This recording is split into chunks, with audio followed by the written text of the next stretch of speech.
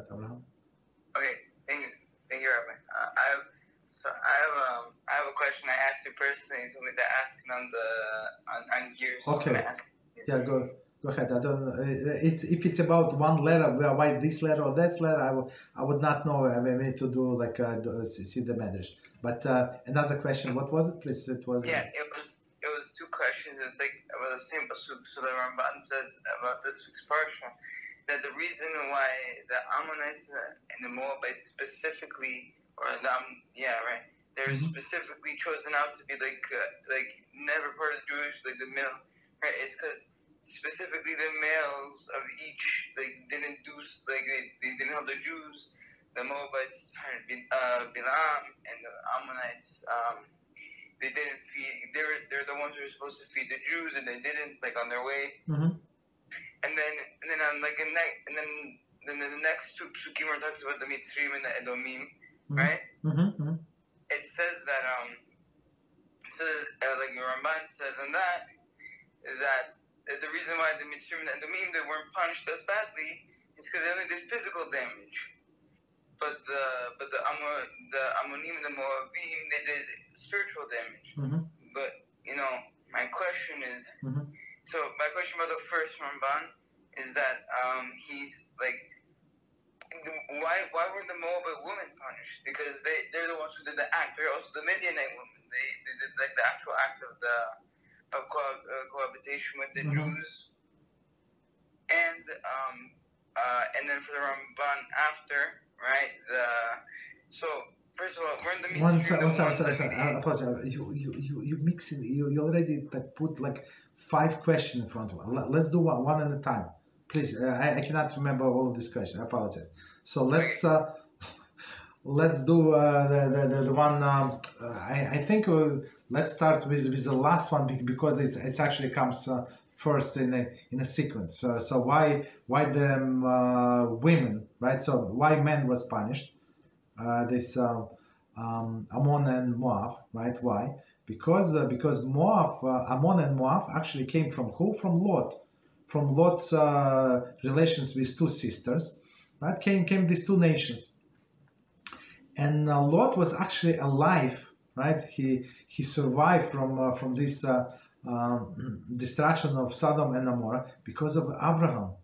Not because he was holy, he was the lowest. I mean, he was a little better than the rest of the city, but still, if the whole city has been destroyed, all of the people get destroyed. If he's a little holy, it's not going to help him, right? He decided to live there because he likes the rules, he likes the people, right? We have to remember that. All right, so they were actually in this world because of the Abraham. So at least be decent, and when the descendants of Abraham, right, who actually saved you, and because of whom you exist and your nation exists, when they went out of Egypt, so bring them bread and water. The question is, did we need the bread and water? Absolutely not. We did not need their bread, and we did not need their water. Why? Because we have manna, right, at that time, and we have well of Miriam fresh water. We don't need to use stale water. But these people, they try to make a fun of us. And if you read the Talmud, and actually it's from Midrash as well, so they brought something salty, right? Some salty food, or maybe it was cheese or something salty fish or something, right? To eat, and they put like these containers, like I don't remember what was it called, like the skins, right? And in the skin you pour water, right? And they actually did not pour water, but they poured like hot air. So after you like it's hot, and you ate salty food and you want to drink, and it's hot air. So some people actually died, or like it was very big insult. Right? We did not need their food, but Torah says so. If you go through somebody's land, you stay in somebody's house, so you have to be appreciative. You have to buy food. You have to to do something for your host. So that's why our nation said, okay, we're going through your land. We're going to pay you. Do we need your water? Absolutely not. Do we need your food? Absolutely not. But to be nice, to be polite, to be cordial, so you have to pay to these nations. But these people, they make fun of us, right? But of course, it's not appropriate for a woman to go out and greet strangers. So women is not allowed to go like to greet strangers. Absolutely not. So women stayed home, and was men who did not go, according to one opinion, but according to second, some of them went and they made this practical joke on us, played a practical joke. Okay, so that's why men were punished, because they were very ungrateful, right? And definition of a Jew is to be grateful.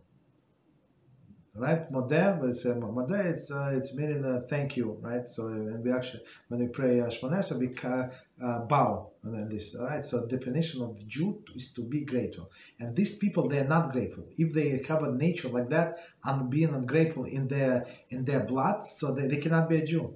I mean, just because a person knows material, he learned all of the halachas, all of this aspect of Judaism, does not mean that he has a character tries to be a Jew. You understand that?